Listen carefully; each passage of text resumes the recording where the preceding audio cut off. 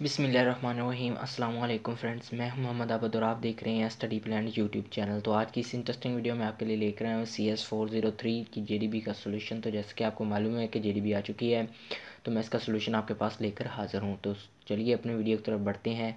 तो वीडियो को स्टार्ट करने से पहले आपसे हमेशा की तरफ एक छोटी सी रिक्वेस्ट है कि अगर अभी तक आपने मेरे चैनल स्टडी प्लानेट को सब्सक्राइब नहीं किया तो लाजमी से सब्सक्राइब कर लीजिएगा, क्योंकि मैं इस तरह से GDB असाइनमेंट और क्विज़ वगैरह का सोल्यूशन लाते रहता हूँ। तो चलिए अपनी बिना टाइम वेस्ट के अपनी वीडियो की तरफ बढ़ते हैं। तो सबसे पहले तो हम इंस्ट्रक्शन की तरफ देख लेते हैं कि उसमें इंस्ट्रक्शन हमें वो क्या दे रहा है। उसके बाद हम क्वेश्चन को रीड करेंगे, उसके बाद फाइनली हम सोल्यूशन की तरफ बढ़ेंगे। तो चलिए हम पहले इंस्ट्रक्शन को देख लेते हैं। तो GDB की जो इंस्ट्रक्शन दी हुई है वो ये इंस्ट्रक्शन है। पहले you need to provide precious and to the point answer, avoid irrelevant details. तो आपने जो आंसर जो होगा जो देना है आपने वो प्रिसाइज यानी क्लियर देना है और टू द पॉइंट के मुताबिक देना है, और आपने इरेलीवेंट डिटेल से गुरेज करना है। आपने कोई ऐसे घानी नहीं जड़नी, ठीक है। तो आपने बिल्कुल एक क्लियर कट जवाब देना है। उसके बाद कॉपीड फ्रॉम इंटरनेट और the student will get 0 marks. इसके अलावा आपने किसी स्टूडेंट की कॉपी नहीं करनी और ना ही नेट से निकाल कर उसका आंसर आपने पेस्ट करना है। तो ये जो आपका आंसर होगा ये आपने खुद से राइट करना है। जो मैं आपको सोल्यूशन दूंगा वो एक आइडिया सोल्यूशन होगा, आपने उसे यूज़ करते हुए आपने उसे अपने वर्ड्स में लिख कर आपने उसे सबमिट करना है। उसके बाद you can not participate in the discussion after the due date. इसके बाद आपको जैसे कि मालूम है कि असाइनमेंट की ड्यू डेट होती है, लेकिन GDB में आपको कोई ड्यू डेट नहीं मिलती। तो इसको आपको जल्द से जल्द ही सबमिट करना पड़ेगा और ईमेल से ये सबमिट नहीं हो सकी। उसके बाद GDB will open and close on specified date and time. Please note that no grace or extra time will be given. तो आपको एक्स्ट्रा टाइम नहीं दिया जाएगा, ये आपने ध्यान रखना है। तो चलिए अब हम टॉपिक की तरफ बढ़ते हैं और फाइनली हम क्वेश्चन को रीड करते हैं। क्वेश्चन को रीड करने के बाद हम इसके फाइनली सोल्यूशन की तरफ बढ़ेंगे और आपके वो इसका राइट और करेक्ट सोल्यूशन प्रोवाइड करेंगे। तो टॉपिक डिस्कशन में है, suppose you are going to develop an application. तो मिसाल के तौर पर आप एक एप्लीकेशन डेवलप करना चाहते हैं that will be mainly use for data analysis, जो कि डाटा एनालिसिस जिसमें डाटा एनालिसिस यूज़ होगा। The database for this application contain huge amount of data. इस एप्लीकेशन में जो डाटाबेस होगी वो बहुत ही बड़े डाटे को यूज़ करेगी, which is mainly loaded in batches, ठीक है। This application does not require insertion updation deletion of individual records. इस एप्लीकेशन में कोई भी इंसर्ट या अपडेट करने या डिलीट करने की रिकॉर्ड को ज़रूरत नहीं है। Our main objective is to improve the performance of application to quickly perform desire analysis. हमारा मेन ऑब्जेक्टिव ये है कि अगर कोई किसी पार्टिकुलर के बारे में अगर सर्च करे तो उसके बाद फ़ौरन से उसका एनालिसिस आ जाना चाहिए, ठीक है।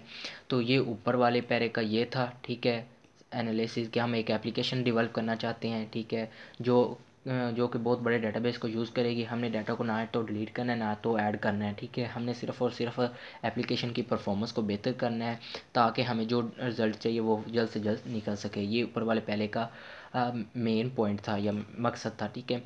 तो इसके बाद now as a student of database management system, तो डेटाबेस मैनेजमेंट सिस्टम के स्टूडेंट होने के नाते you are going to design the database for above application. तो अब आपने क्या करना है कि आप एक ने डेटाबेस एप्लीकेशन क्रिएट करनी है ऊपर वाले सिनेरियो के मुताबिक। In the database design you are main concern will be efficiency in the term of searching.